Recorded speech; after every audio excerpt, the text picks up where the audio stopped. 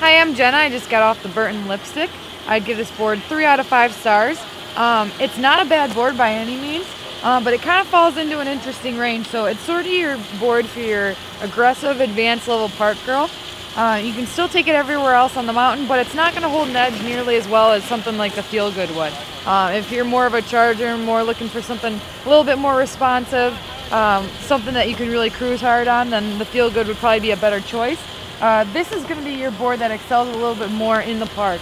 But it's not your super soft noodle board either. It's kind of a mid-flexing board that has Burton's V-Rock or Flying V in it, so you've got camber underneath the binding, foot rocker in the middle. One thing when you get on this board for the first time, it might take you a little bit to get used to the V-Rocker between the bindings. It might feel like your back foot's starting to kind of wash out, but once you adjust to it, you really can take it everywhere else on the mountain and hold it well at moderate speeds. So again, great board for your intermediate to advanced level park girl who still wants to be able to take it and cruise lightly around the rest of the mountain.